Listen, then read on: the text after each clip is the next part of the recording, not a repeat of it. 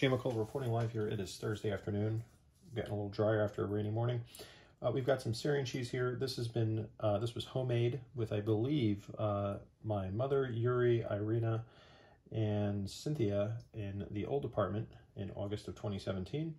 It's probably been in my mother's fridge for way too long, but still quite fresh. Just defrosted it yesterday. Brought it over. We had some extra pita bread from Yasmin and Patterson, so we're gonna have a bit of that. And this is, you're going to want to, after you defrost it, we like to string it. Sometimes you get the cheese and people just cut it in blocks and you just take a bite off of it. And I mean, there's nothing, if you really want to do that, you can just use it directly here. I mean, this doesn't always come in a string variety if you get it from the store, but if you're doing it homemade, we can put a link to the old video in the comments there, but you're really going to braid it out and string it. And it's a bit different of it. It's a more intensive braiding than we get in a mozzarella, but it starts with the same curd. And this was made, I mentioned, in the, it was August 2017, so you try and stick to the summer months. I find you get a better milk product there. It is a seasonal product, so in the winter months, cheese is going to be a little different. You're going to get a bit of a different of the runoff when you melt down the cheese, and you can do is make the cat cookies, which we would have as well. Maybe do that in a future video. But I'm just stringing it up here, and it's got some black caraway seeds in there. And this bread is a few days old.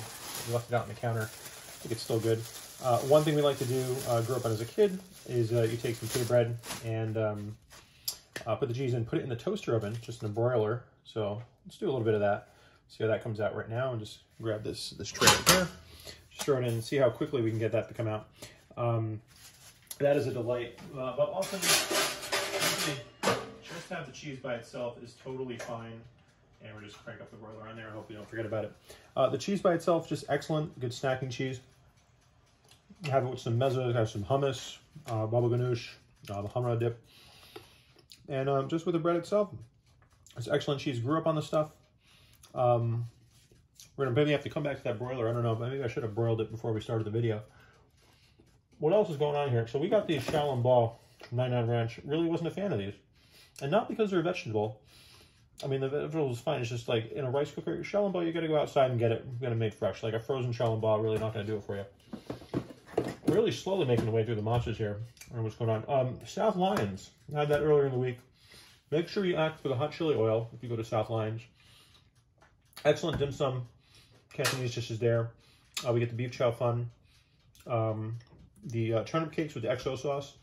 And a sleeper hit, which we just had this time, and probably, if I haven't been ordering it sooner, the fried grouper.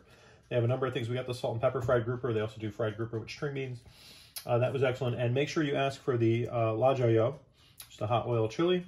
And this stuff is delicious. You just pour the chili on directly. Sorry, pour the oil on. But the chili flakes in there are just a delightful little crunch on your meal as well. Very generous with that. They gave us 4 of these. So let's see if this is melting. No, it's going to be a while. So we'll come back to that. I'll let you know how it goes. I'm sure it's going to be delicious. And I'll get back to braiding this cheese and enjoying it before Emma wakes up from her nap.